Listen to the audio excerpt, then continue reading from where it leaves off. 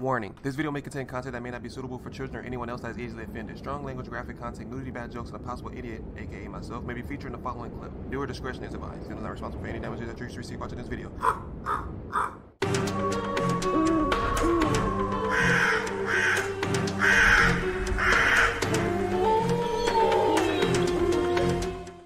Hey, what's up, y'all? It's Zims, and welcome back to another SCP reaction video. Today we're going to react to SCP-181. This video is by Dr. Bob, so you guys are ready to call link watch this in entirety because I want to be positive, stopping and talking to the whole thing. Thank you so much for all the support, man. We're right around the corner from 6,500. Keep doing what you guys are doing, and the videos will keep coming. This SCP is called Lucky, so I'm guessing he's going to have a lot of luck, man, considering they're in a casino, or maybe it's like luck, but it comes with a price tag. Kind of like when people sell their souls, kind of like you get all you want, but on the back end, you're losing. You know what I'm saying? So it's kind of like, I'll give you what you want for now, but what are you going to pay me later kind of thing. But for now, let's get it. Go. 23, bust, the dealer says before scooping up the cards from in front of the man who appears to be growing increasingly angry as his stack of chips increasingly dwindles in size. That's why I can't gamble. Making matters worse for the man are the cheers of excitement coming from the nearby craps table, where it seems all of the luck that he has lost has somehow been transported. As the blackjack dealer once again reveals an ace and a king, another burst of noise comes from the craps game. 7 again, the croupier cries before placing a huge stack of chips in front of the young man playing craps who seemingly can't lose. The young man on the hot streak collects his winnings and walks happily through the crowded casino floor, right past the fuming man at the blackjack table. The young man cashes in his chips and counts the large stack of $100 bills given to him before tipping one to the woman working inside the cage. And this night is far from a rarity for this young man. For his entire life, it's been as if he couldn't lose. He's not strong, fast, or especially smart, but he's always managed to excel thanks to his one incredible gift: his never-ending good luck.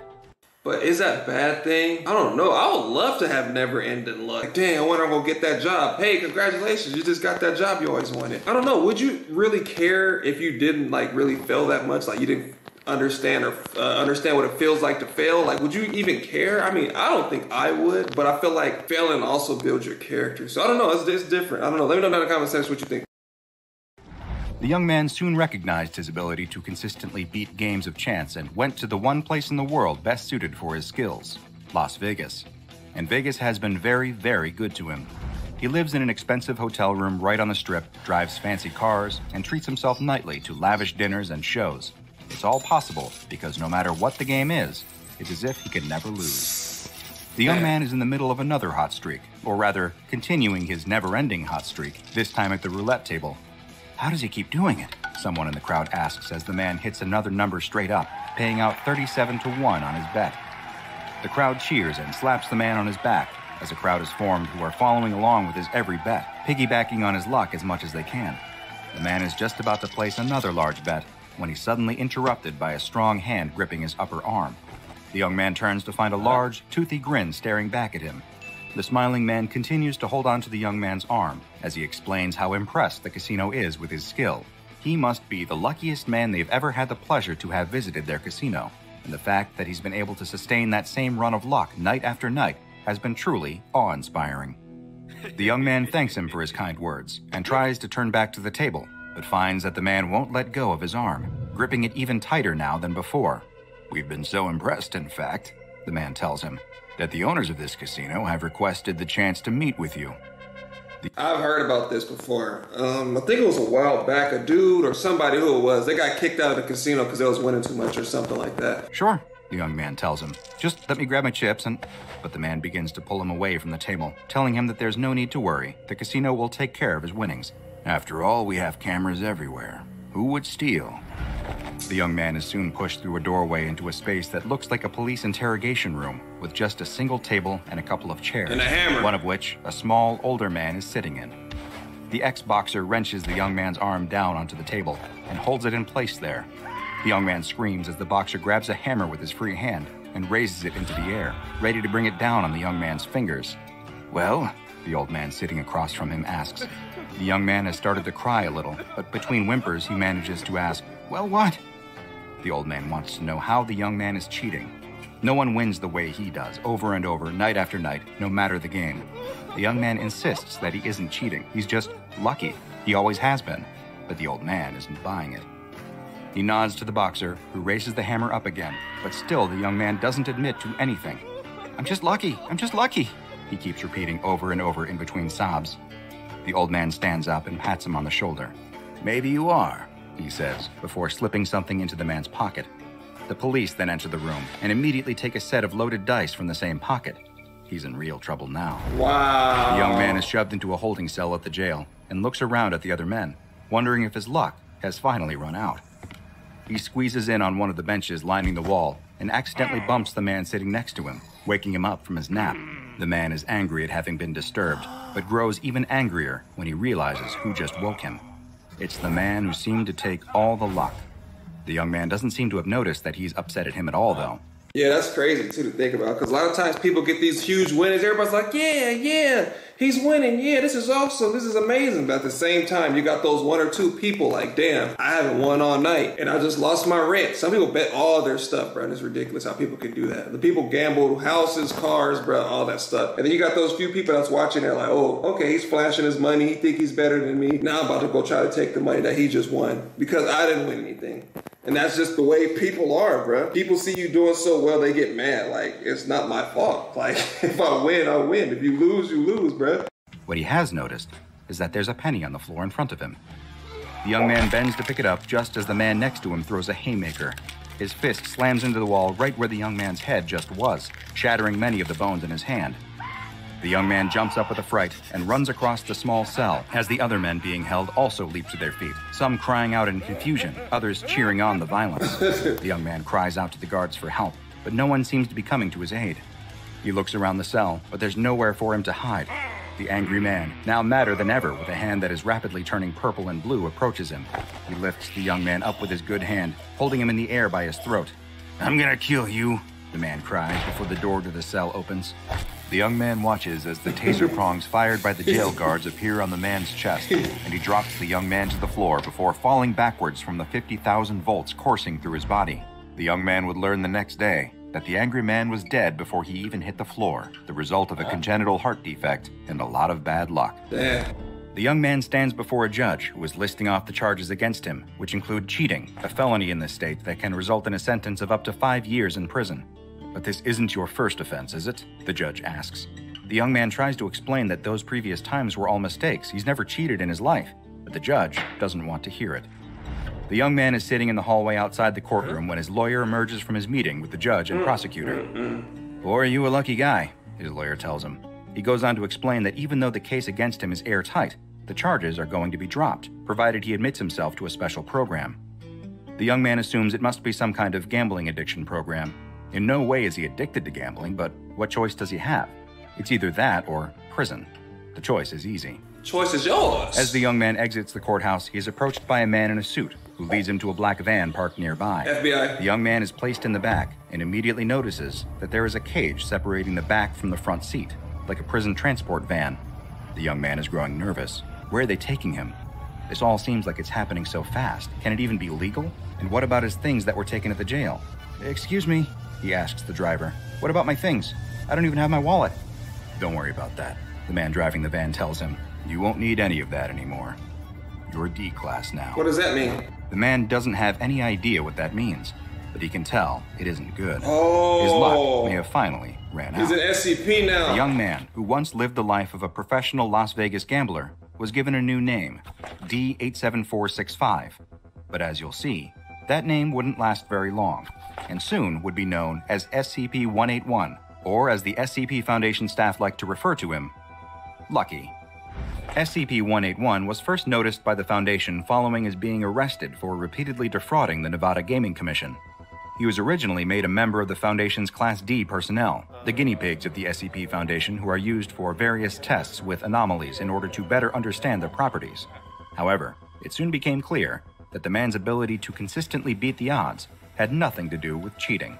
So it had nothing to do with cheating. So my thing is, I wouldn't do it at casinos because, like they said, even if you're not cheating, bro, if you win consecutively, you keep winning, you come back day after day, and you keep winning, bro. Their eyes are going to be on you, bro. That's why they got cameras and stuff on every table so they can keep track of the dealers as well, the people that's playing the game. And if they see that you're winning constantly, bro, they're going to raise red flags 100%. They're going to either kick you out of the casino, or they're going to pay you, or they're just going to have you investigate like that one dude did. Probably like, oh, he's cheating. But what I would have done is, if I'm lucky like that, just play the lottery. You can't say you cheat in the lottery. The numbers are randomized. So how can they say you're cheating? But I mean, that would just be me. That's what I would have did. I would just play scratchers, and I would have just played the lottery, because you can't say I'm cheating on a lottery because everything is randomized. In his first experiment, which took place at Armed Reliquary Containment Area 02, where he and several other Class Ds were exposed to an SCP that is known to incite extreme anger and murderous tendencies in those who come into contact with it.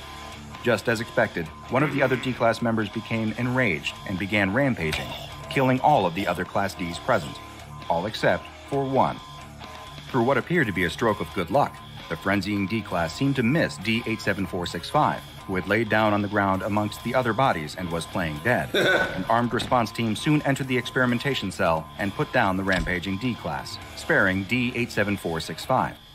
He was next submitted to a test with SCP-075, a creature that resembles a large snail with a muscular foot shaped like a six-fingered clawed hand. SCP-075 is much heavier than its small size makes it seem like it should, weighing approximately 860 kilograms. Despite this, it is able to move at an extremely high speed, quickly leaping towards anyone who comes near it and spraying them with a deadly corrosive liquid. D-87465 was placed in a cell with SCP-075 as part of a test to measure its speed and reaction time. But despite SCP-075 having immediately killed all other prior D-classes during tests, D-87465 somehow managed to keep avoiding its leaping attacks. He was always able to guess which direction to move in order to dodge the deadly snail, like a soccer goalie who always picks the right way to dive to stop penalty kicks. Having now survived not one, but two experiments that exposed him to Keter-class anomalies, researchers needed to find out if D-87465 was himself anomalous, or simply a statistical anomaly. In order to test this, the D-Class was placed in the containment cell of SCP-082, better known to most as Fernand the Cannibal, a grotesquely huge humanoid with ogre-like features, who often dresses like a Victorian-era aristocrat and will regale his guests with outlandish stories before inevitably eating them. But there was something different about D-87465. After a full month of survival in 082's cell, a length of time that had resulted in all the previous test subjects being consumed, SCP researchers suspected that this D-Class's incredible ability to survive was much more than dumb luck. But they needed to test him even more to see if his powers extended beyond just the ability to survive. D-87465 was removed from regular D-Class duties, and researchers began performing various tests on him, watching as he flipped a coin 50 times in a row, with it coming up heads every single time. Similar results occurred when they had him roll pairs of dice that would always total up to 7, or when they had him pick random cards out of a deck, and he was able to pull all 13 hearts in a row. Foundation researchers were now convinced that this man was more than just lucky. He seemed to possess the ability to create an unnatural effect on probability, though researchers suspected that he was generating this effect without being aware of it. At this point, D-87465 was reclassified and given a new designation, SCP-181. Wow. Further testing confirmed that SCP-181 is able to affect causal probability and that it really does occur through no action of his own. However, there's more to SCP-181 than simply being lucky, as researchers soon found out. In an audit of death and injury rates at Bioresearch Area 12, where SCP-181 is contained, it was discovered that both had increased dramatically in the time since he was brought there. It seems that SCP-181 doesn't simply create his own good luck. He, in some ways, saps it from others simply by being present. It now appears that every lucky moment he experiences results in the opposite happening to someone else. For every 7 he rolls on a pair of dice, someone else gets snake eyes. Okay, that makes sense. Yeah, okay, now I understand the power. I was kind of like getting to the point like, okay, maybe he's creating his own luck, you know, based off of his energy. He's not really understanding that. Because I say you create your own positivity, you create your own whatever it is, it's your life. So I thought maybe he was creating his own luck and not going off of what science and all this other probability stuff is talking about. He created his own luck, but he was sapping energy from everybody else that was in the damn casino, bro. It's not fair. fair. See, I would have wanted this power, but I wouldn't want to take away from somebody else's luck. You get what I'm saying? Like, it sucks. That's just like saying, dang, I want that job. And then when you get there, you're the only one that get hired. But the people around you was working to get that job for those 4 or 5 years. And then you take it from them because you sapped their luck away. That's messed up. I told you, I said it from the beginning of the video. I was like, it can't be he's just lucky. It got to be some kind of like string attached to it. Like, you could be lucky, but those around you are not going to have any luck at all. And that's just going to suck. Because I wouldn't want people to see me happy and lucky all the time and they're always failing all the time. You know what I'm saying? It'll take a lot on you if you fail constantly over and over and over again. That's why it's nice to have like a little balance. You're going to fail at everything you try. You're going to fail at least once, twice, maybe, but it builds character. So don't be too disappointed when you fail a lot. And for every death-defying escape he makes, someone else must die. There's no telling how far his ability might scale. Could he survive a nuclear blast? And if he did, what would be the result in order to even out the odds, so to speak? In light of these new discoveries, SCP-181 was removed from his low-level containment cell where he was allowed to occasionally interact with D-Class personnel for entertainment purposes, and was moved to Site-27, where he was placed in solitary confinement and classified as safe. All interactions with staff are now limited to the bare minimum in order to ensure his survival and security, without risking any events that might result in him getting lucky. Dang, that was a good video. This video was recommended by LL guy, so I appreciate you sharing that. That was an interesting concept. I know a lot of the times on this channel we look at SCPs and they're scary and they're killing people and, you know, they're just doing outrageous stuff like little Yule Man is like a little evil version of Santa Claus, but this one was kind of like a blessing and a curse at the same time. Let me know down in the comment section, would you want to have this power, but at the same time you would know that your luck causes other people's downfall. But this video was by Dr. Bob, so you guys have to reach you. Super in the box. Cut a link and watch the video in entirety because I was pausing and stopping and talking through the whole thing. Thank you guys so much, man. Keep doing what you guys are doing, and the videos will keep coming. But again, thank you guys for watching, and I'll see you guys next time.